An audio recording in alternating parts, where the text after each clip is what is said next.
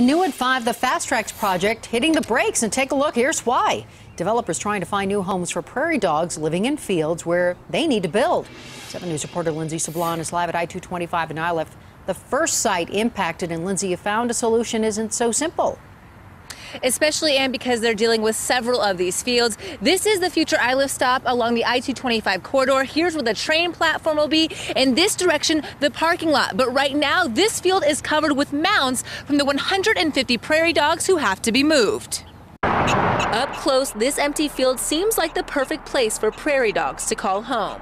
But a wider view, and you can see this sits along I-225 at Iliff in Aurora, a future site for a stop on the FasTracks line.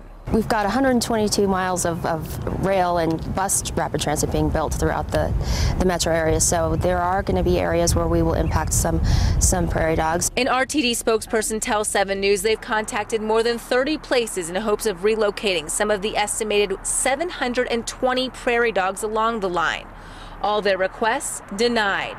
7 News finding you can't move the animals from county to county without approval from the county commissioners, according to a state statute. RTD hopes to relocate 150 of the animals to Lowry Range, but it's waiting for a permit from Colorado Parks and Wildlife.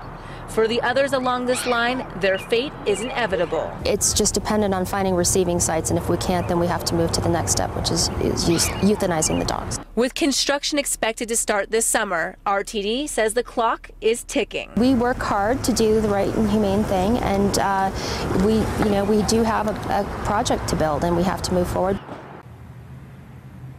An RTD spokesman person tells me if they have to euthanize the prairie dogs, they do donate them to a raptor rehabilitation center.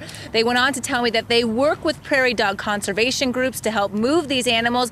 I tried to contact those groups myself, but have not heard back. Live in Aurora, Lindsay Sablon, 7 News.